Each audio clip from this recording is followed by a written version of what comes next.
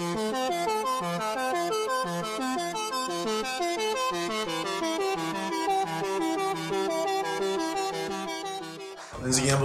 HITP Music, Mass Apparel. I'm here with my homie, SPNDA. What's poppin'? Yeah. Chillin', man. So, yeah, what's going on? How's 2014 going? It's cool. Got a lot of new things in the works. You know, everything's moving along. It's gonna be a good year. Yeah. 2013 was crazy. You dropped off to Jeffrey. Yes, sir. With Evil Doer. Man. That was one of my favorite projects out of the city. Thank you. Made a couple other lists. Thank you. Just talk about that. You know, what was the response from you know, personally and kind of? Honestly, it was a lot better response than I even intended for because, you know, it was a more traditional style hip hop album, you know, so you kind of, you know, you're gambling with that with some fans, you know. Some fans, they want that real hip hop, but some fans, they want more than that. They want what's more current. I didn't really lean towards that with that one, you know. That was traditional to the heart, to the core. But I'm definitely trying to, you know, diversify right now. I'm trying to show that I got a lot more to offer. But Jeffrey was a good place to start. Yeah, it was tough, and that kind of marked your, you know, your solo career. You know, you and June have been building up your brand together. Now you're messing around on the solo tip. What else going on for you personally? Personally, I got a couple things, a couple projects I'm working on right now.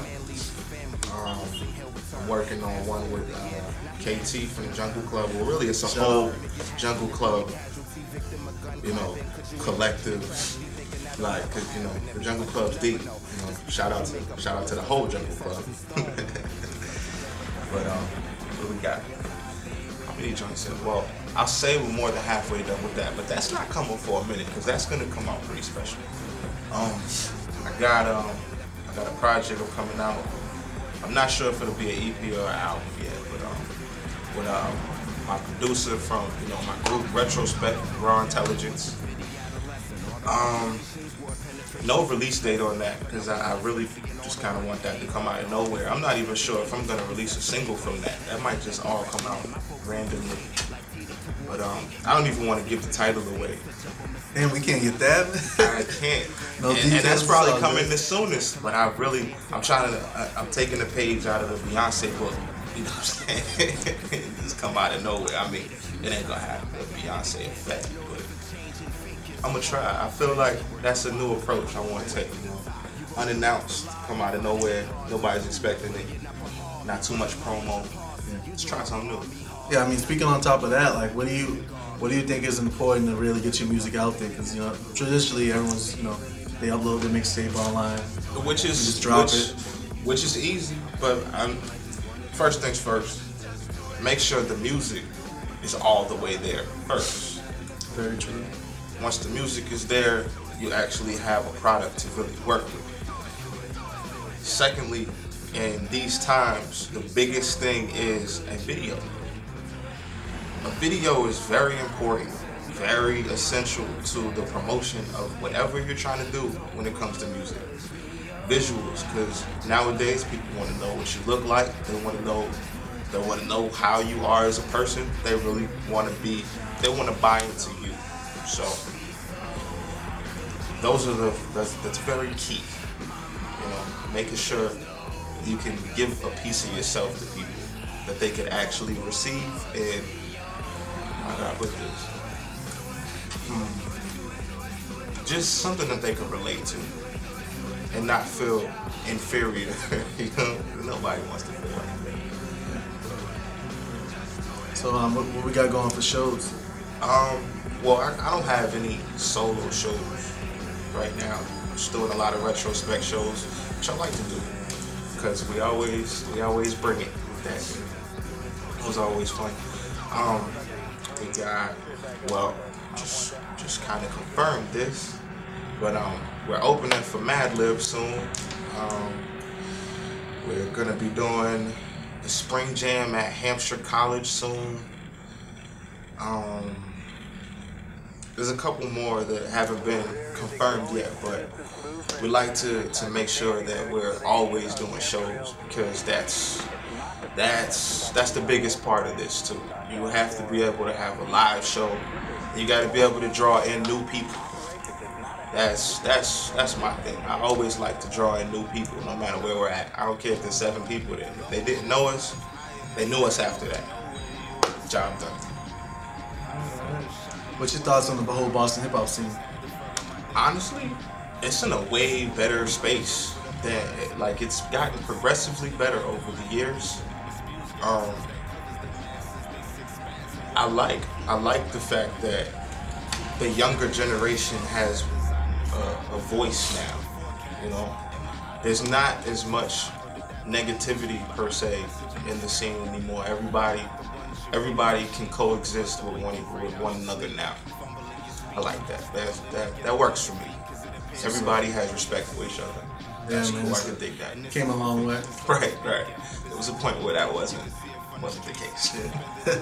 Yo, so besides music, man, who got the best beard in hip hop? Best beard in hip hop. Well, honestly, you always gotta give, all praise to the beard god Freeway. Freeway's the OG beard. That's the inspiration. That's the OG beard right there. Not worthy at all. I'm a junior beard to that beard. It's a senior beard.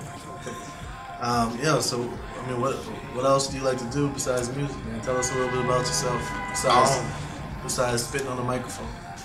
Well, shit. Anything artistic, anything that's creative. Like, I'm really into visual art.